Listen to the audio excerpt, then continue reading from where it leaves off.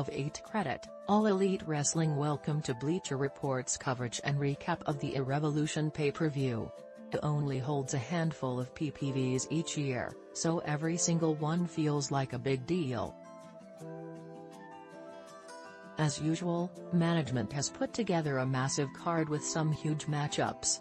Due to Sammy Guevara competing in a 6-man tag match, the TNT Championship was the one belt not on the line. Every other title was for grabs in one way or another. But even the non-title contests felt like a big deal. CM Punk vs MJF and Jon Moxley vs Bryan Danielson both feel like major showdowns because so much effort has been put into the storylines.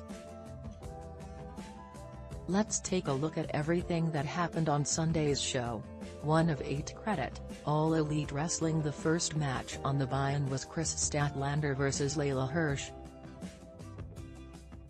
Hirsch tried to run at Statlander but the alien scooped her up for a slam. She brought Hirsch down into a headlock but the grappler was quick to get to her feet.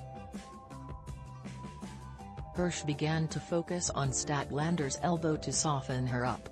She spent a long time attacking the arm before Statlander was able to mount some offense of her own. She caught Hirsch coming off the rope in a springboard and locked her in a body scissor. Hirsch drilled her with an elbow before they started brawling. Statlander planted her with a blue thunder bomb for a close 2 count.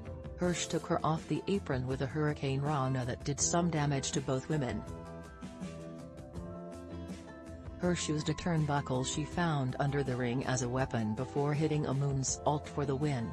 Great, BAnalysisThis was a good match that will likely be overshadowed by the other bouts on the card. Both women did a great job, but the feud did not feel like it needed to be on the PPV. However, they proved they belong on the card by having a physical encounter that made both of them look like tough competitors.